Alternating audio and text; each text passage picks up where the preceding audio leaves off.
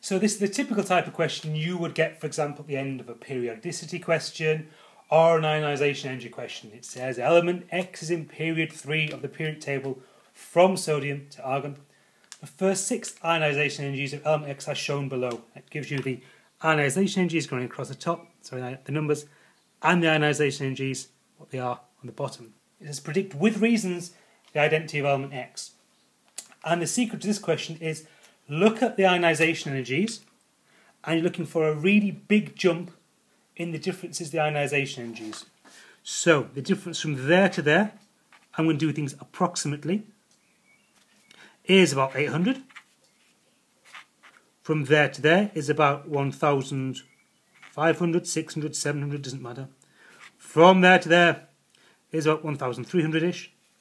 But the jump from there to there is, let's look at it, about 12,500-ish.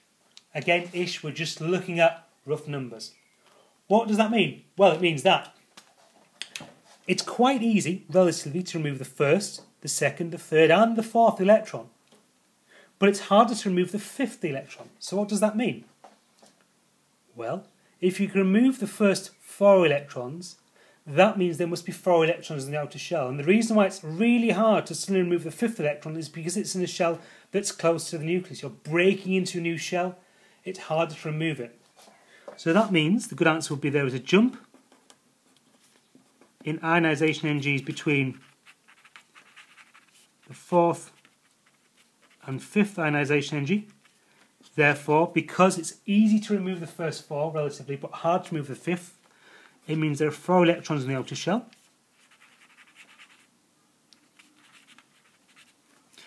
The question then says, predict with reasons the identity of element X.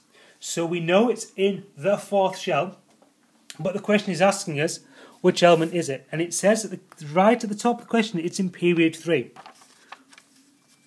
So if we look at our periodic table, what does it say? So period 3 is that one.